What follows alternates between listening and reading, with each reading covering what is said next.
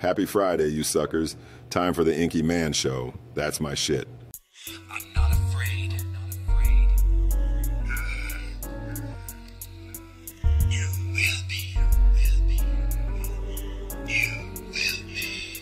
You bet your ass. What up?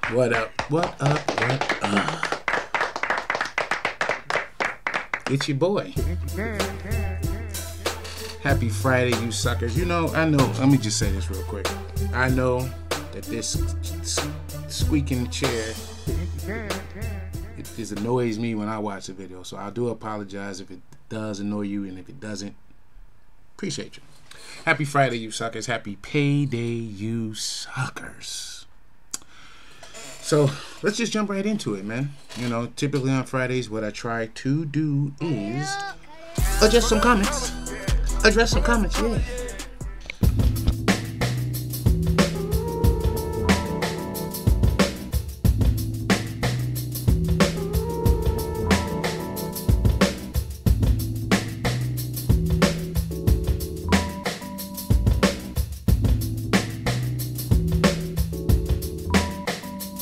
I want to thank you for the comments. Both of those came from the same person. Appreciate you.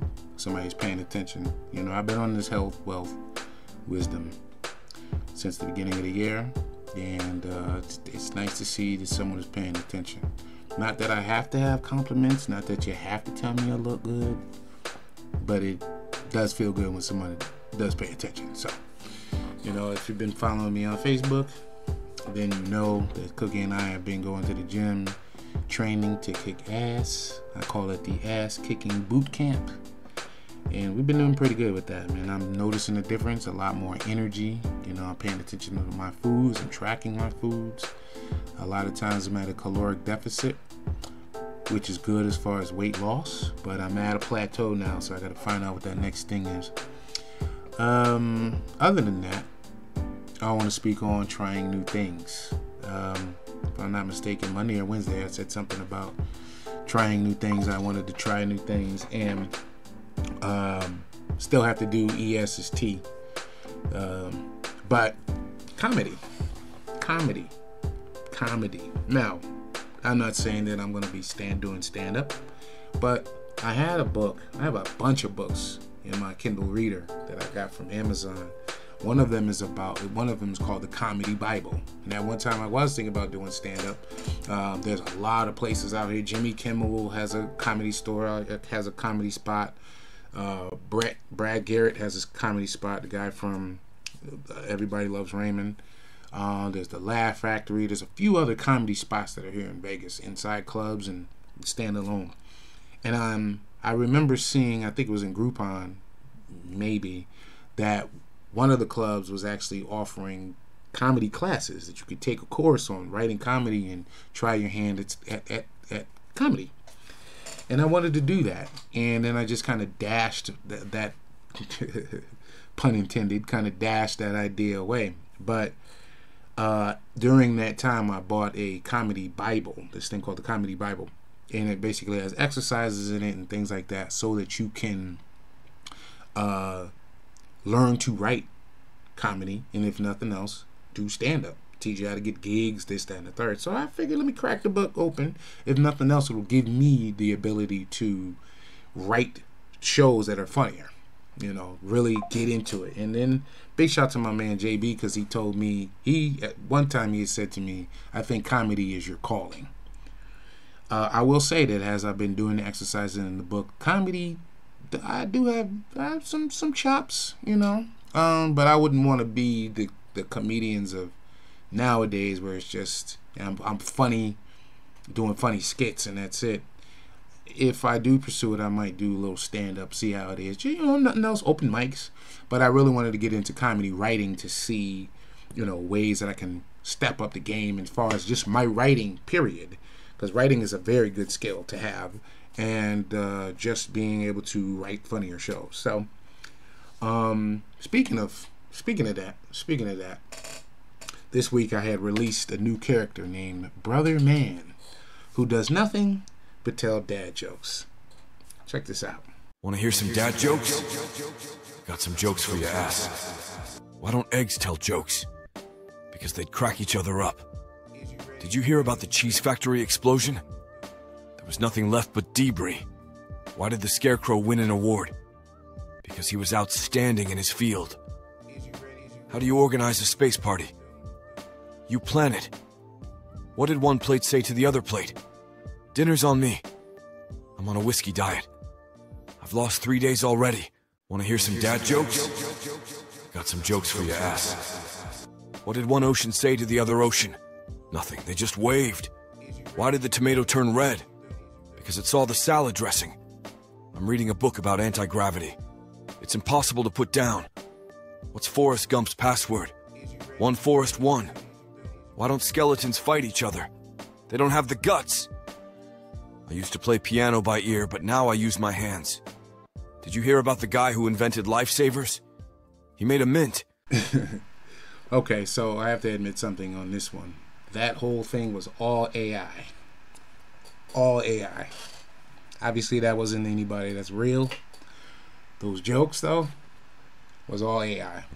Now, that's not what I'm going to do as far as writing jokes. And to be honest with you, I tried. I tried to get it, tell me a whole bunch of dad jokes, and it basically gave me like the same 20, 30.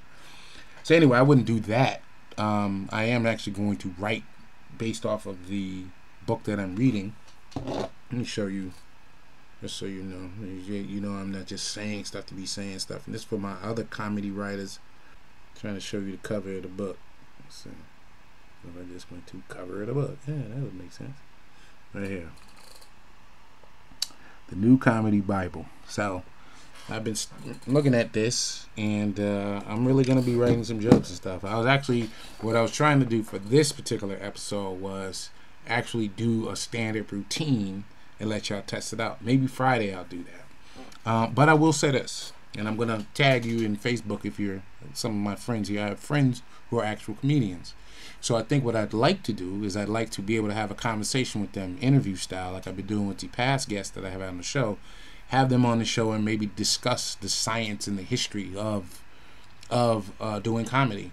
One of my friends actually writes the screenplays, has done voiceovers. You've seen him in movies. Another friend of mine, or a friend of mine in Facebook, is an actual well-known rapper who has turned into a comedian. Would love to get him on the show. Trust me, I would love to get him on the show. And then I have a friend whose son has jumped into it, and we're both alums of the same school. So I'm saying that and tagging y'all because my thing is to reach out to you and see if I can get you on the show. It'd be great to be able to talk comedy and see what it is that I would have to do and just learn. I mean, I'm sure there's people that are watching that are trying to get into comedy. And if nothing else, just knowing that kind of stuff. You understand what I'm saying? So I'm going to shoot for that. I'm going to push for that. In the meantime, though, the Inky Mann podcast is live, ladies and gentlemen. I am now on Spotify. Welcome to the Inky Mann podcast, a place where inspiration meets the seductive worlds of gastronomic exploration and flashing Las Vegas lights. Your host, Inky Mann, will take you on a tour around the vibrant streets of Vegas while providing you with a delightful fusion of culinary delights, motivation, and insight. Whether you're craving insider information on the greatest eateries in the area or you're searching for inspiration to help you reach your goals, the Inky Mann podcast is your go-to source for everything positive, Las Vegas approved and foodie approved. So grab a seat, hit play, and let's explore Inky Mann's dynamic fusion of culinary adventures and inspiration. So what you would do is you go to Spotify, look into podcasts, and look for Inky Mann Podcast. And right now what the podcasts are, I got some of them, well, right now what the podcast are the interviews that I've done, but they're full form. You know, I try to make the show about 10 minutes. So when you've seen Daryl Harmon, when you've seen Xavier Farrell, when you've seen Jadero Belzer, Mega Spins, these guys were on my show, but they were only on that show for maybe about 10 minutes. In some cases, I did break into part 2, but the reality is those talks were like an hour. So now you have the ability to go ahead and check it out. And those of you who are on the show, that were on the show, go ahead and let people know that you were on the show. That would help me out greatly. That would help me out greatly. Right now, just by not really advertising it, I got about 2 people that tune into the show, and I think one of them It's me. When I look at the metrics, it doesn't say who. It just says how many plays, how many people are subscribed. But go out there and subscribe to it. That would be doing me a huge favor. That's all you got to do. Just subscribe. It'd be nice to go ahead and check it out, get some feedback on it. But, this is an upgrade. This is the next level of the show. All right? With that being said, I appreciate y'all supporting your boy Inky Man. Happy Friday to you. Happy payday, you suckers. I'll see y'all on Monday. Later. I'm out, yo. I'm out, yo.